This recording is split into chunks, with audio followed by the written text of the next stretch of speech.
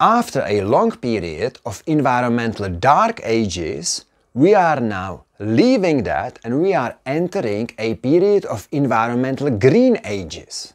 In the actual medieval European dark ages, if you sinned, you could pay a fee to a Catholic priest to have your sins removed. So you would be purified, cleansed, purged of the sins, right?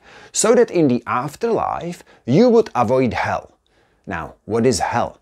It's somewhere inhospitable, where you don't want to be, somewhere very hot. It's a punishment, right? Now, that was in the medieval Europe, right? In the past.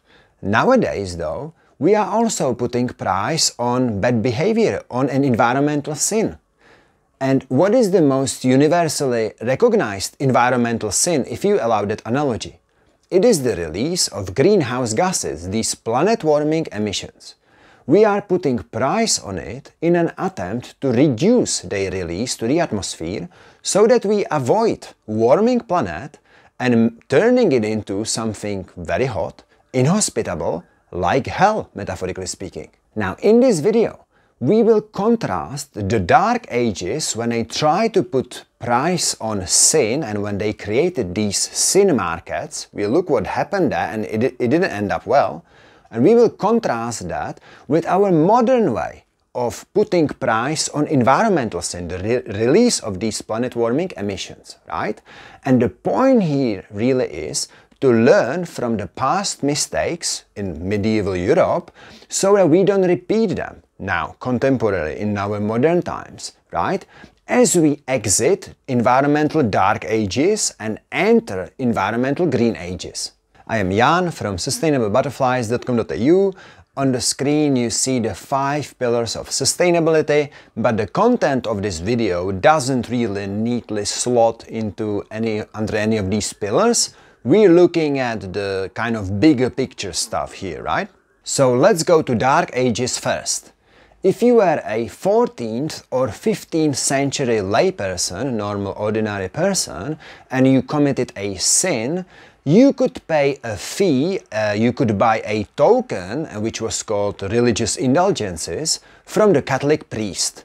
And the priest in this exchange, right, a monetary exchange, this transaction, would remove the sin, he would purge you or cleanse you of the sin, right? So that in the afterlife you wouldn't go to hell, but you would go to heaven. This idea was rooted in the concept of purgatory, which is this spiritual realm that everyone enters in the afterlife, where it's like a balancing act or a trial that you enter, and based on the accumulated good or bad deeds, right, you would either go to hell or to heaven. So that was the idea, right? And because the medieval ages, during these days, people were very superstitious, A, and B, they couldn't read until the late 14th century.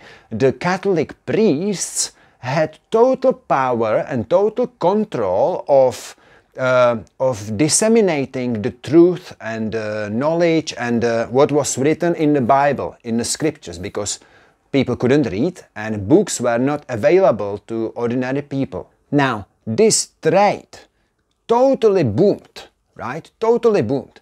Because the people were fearful, they didn't want to go to hell and they couldn't read, and the Catholic Church grew richer and richer, right?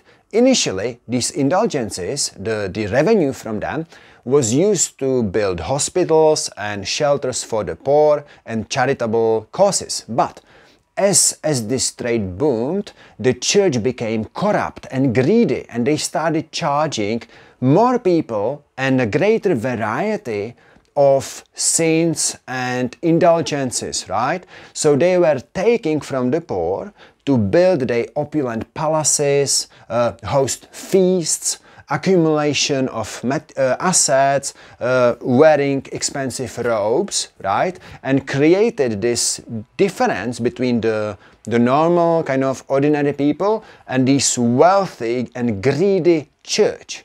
But it worked, right? Because people were fearful, they couldn't read. But then, educational reforms of King Charles IV of the Holy Roman Empire, he instigated these reforms which allowed more and more people to read, right? And people could then access these biblical scriptures firsthand. And what did they read about in the Bible? They read about the principles of poverty, modesty, and humility, right? Don't take too much, just share with everyone, just live on nothing and pray for God, right? That stuff. And what did they see the clergy, these brokers of divine word, do? Well, the opposite, right? Getting fat, gluttonous, greedy, just hoarding, wearing expensive robes, building palaces, etc. Right? So there was complete disconnect. So now people could read, right? Not only Bible, but they could read the texts of the first church reformers, right? And the first of them was John Wycliffe, who was an English theologian and philosopher. John Wycliffe advocated for the Catholic Church to go back to basics. He renounced the religious indulgences. He said it's completely corrupt concept, get rid of it and go back to basics. Renounce gold, robes, palaces and all opulence, even the concept of purgatory. The second reformer was Jan Hus, who was the Czech reformer and philosopher and theologian. Jan Hus moved from the opulent St. Vitus Cathedral to more modest Bethlehem Chapel in the Old Town, they're both in Prague, and he preached modesty, again building on John Wycliffe's ideas, humility, get rid of the religious indulgences, that's like hells, like devilish kind of thing. And because of this, Jan Hus was hated by the church, by the Catholic Church, and even by the king, because the king himself was getting the cut from the sale of these indulgences. So he was hated, but people loved Jan Hus because they could relate to him. He preached what was actually written in the Bible, right?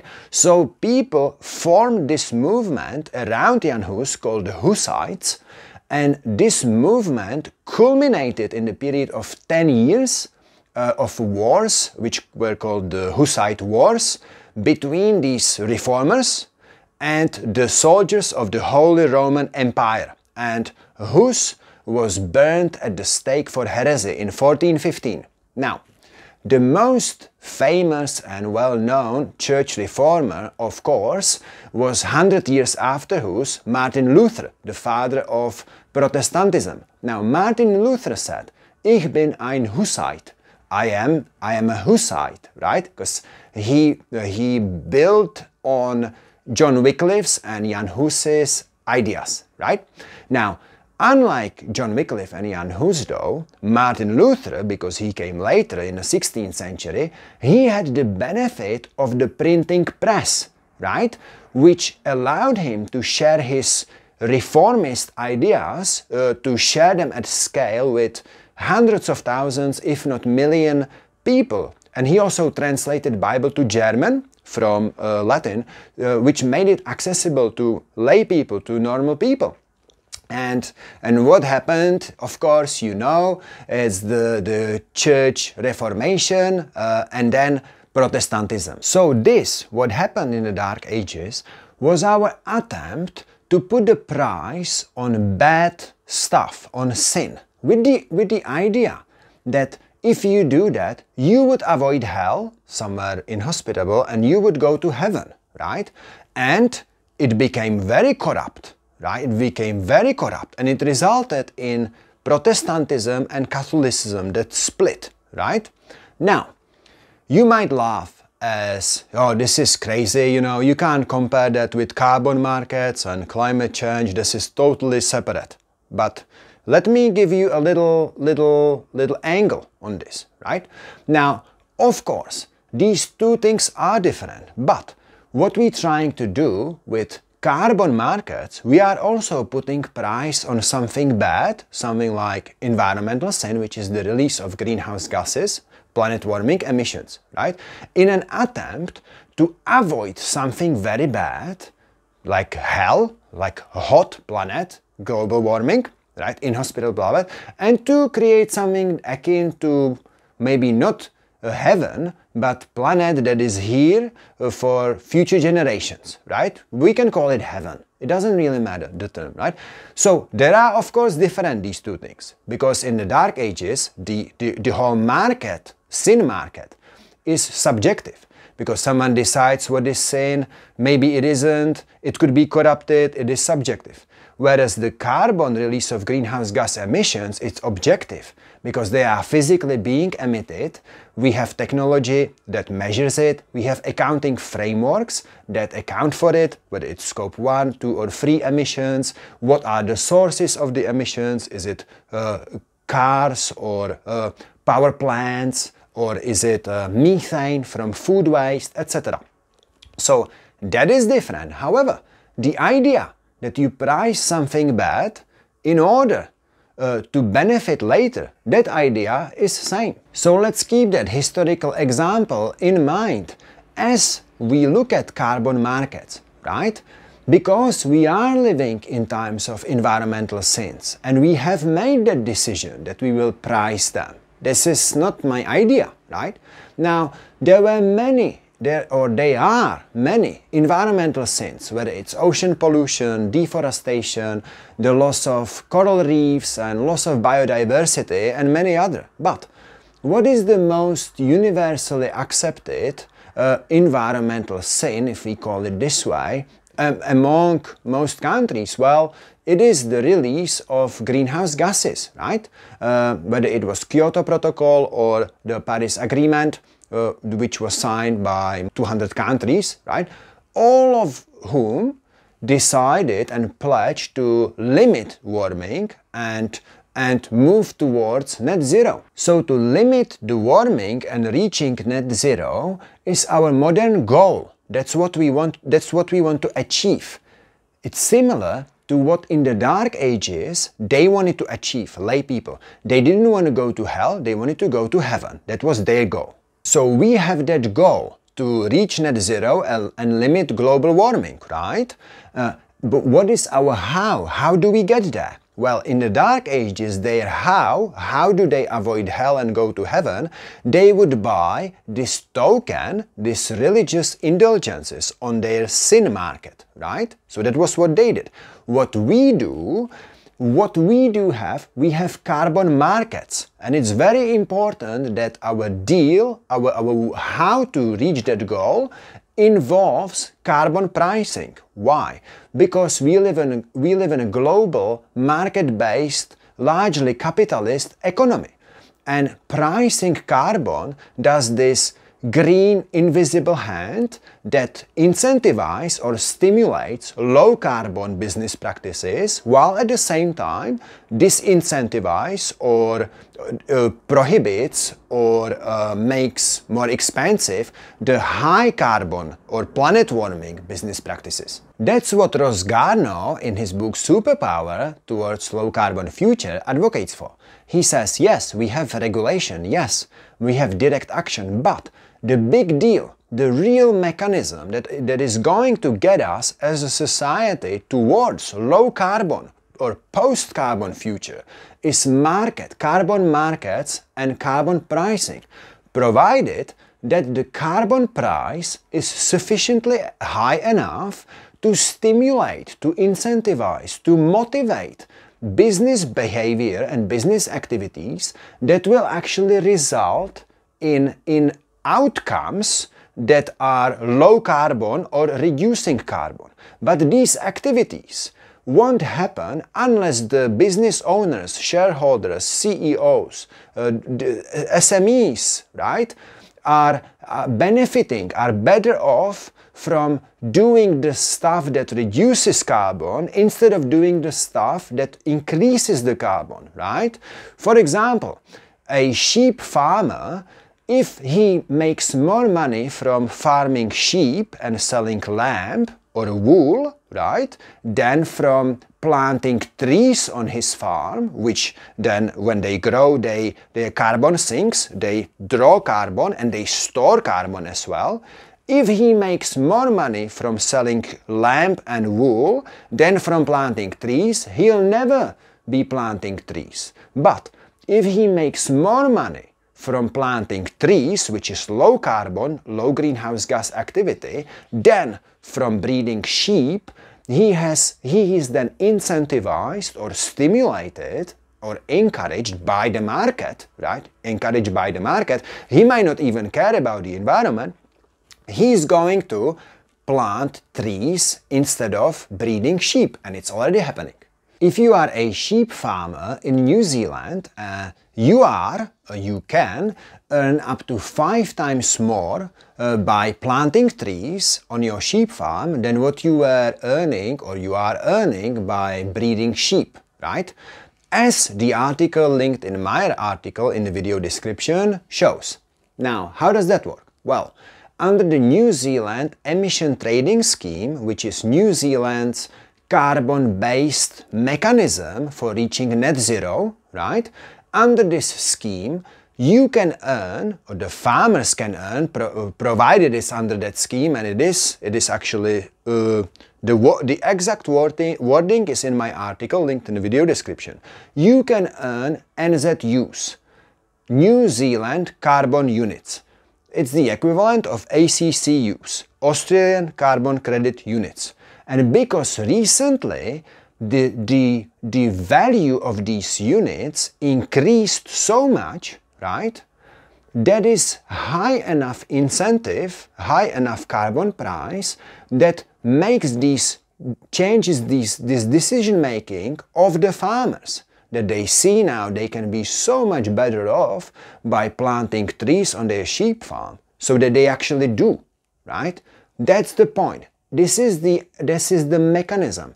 It is in principle the same mechanism of the religious indulgences, where you buy this token and with view of going to heaven, like in a big scale, these NZUs or ACCUs or any other carbon pricing token is the mechanism for avoiding hell, hot planet, and kind of facilitating or safeguarding a hospitable or livable planet, right? Through this mechanism, modern mechanism. Now, what do you think?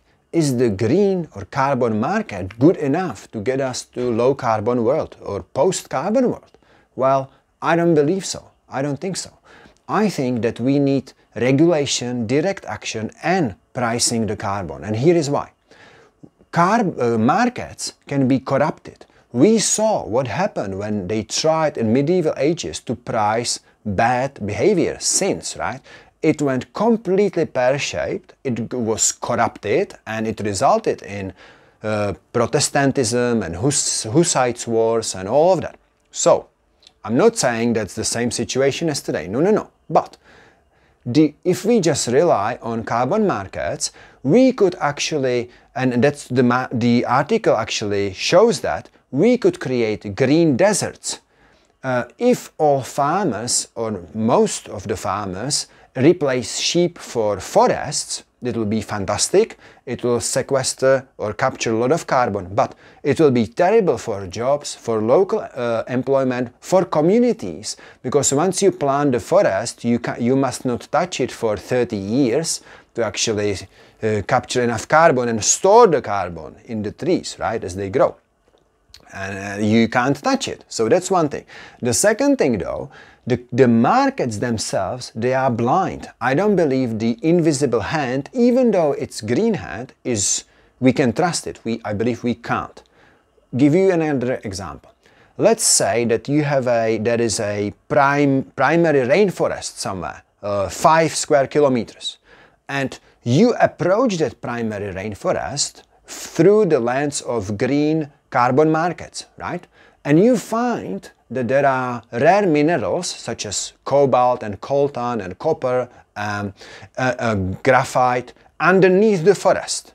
And some calculation will tell you that the volume, the amount of these minerals under the rainforest will result in 300 car batteries or 20 wind turbines, and the overall benefit is lowering 200,000 CO2 from the atmosphere if you generate lots of renewable energy, but the actual forest that is growing, right, is only capturing, let's say, 50 tons of CO2, right? So if we approach that primary rainforest through those green market lands, green invisible hand, we could be actually destroying the environment even under the pretext of helping the environment. So I believe we started on the religious theme, so let's end on the religious theme.